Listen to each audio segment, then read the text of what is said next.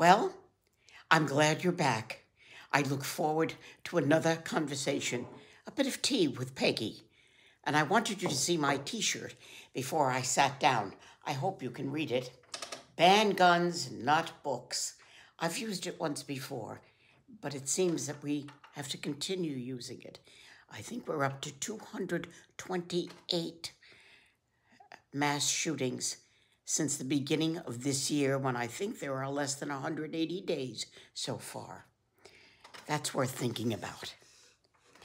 And I've been wondering, I'm in the arts, I'm an actress, and I'm just wondering, and a bit of a writer, what we can do in the arts.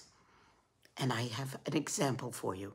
I have two critiques of a documentary and a feature film.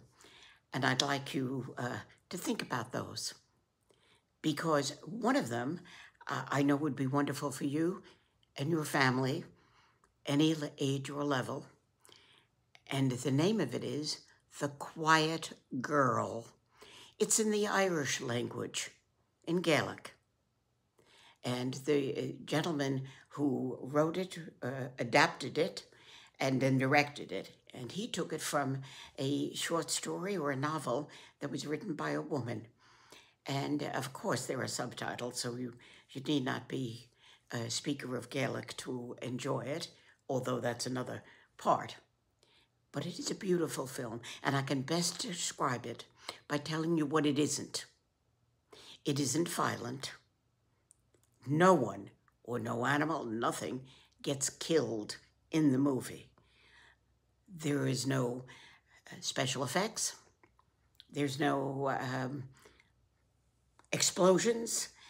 No aliens arrive. Nothing gets blown up. And there's not any sex in it either. But there's a lot of love. And it should be seen. It is a beautiful, beautiful movie. And I think if we concentrated a little bit more on ideas and a little less on violence, we might do well. Now, the other one that I really, really enjoyed is a documentary. I'm not a particularly big fan of documentaries, but this one was beautiful. And it will particularly mean something to those of us old enough to remember baseball. Remember that? Great game. And it is a homage to Yogi Berra, who was a wonderful guy, known as well for his malaprops, his pieces of yogiisms, as they were called, his quotes. And also, he was a wonderful baseball player. And more importantly, he was a good athlete and a good man with a sense of humor. And I think it's worth seeing over and over again. It is absolutely wonderful. And again, no violence. Not even really much anger in it. And when it is, it gets resolved. And it is a wonderful movie. And again, anybody can enjoy it. You don't have to be a great baseball fan or know everybody. And of course, those of us old enough to remember him, well, that's worth watching too. But I wanted to just tell you about those two movies. I think we in the arts can change things. We can change it by what we present to the public. We don't have to stop presenting other things, but we have to explore the deeper emotions, the one-on-one emotions.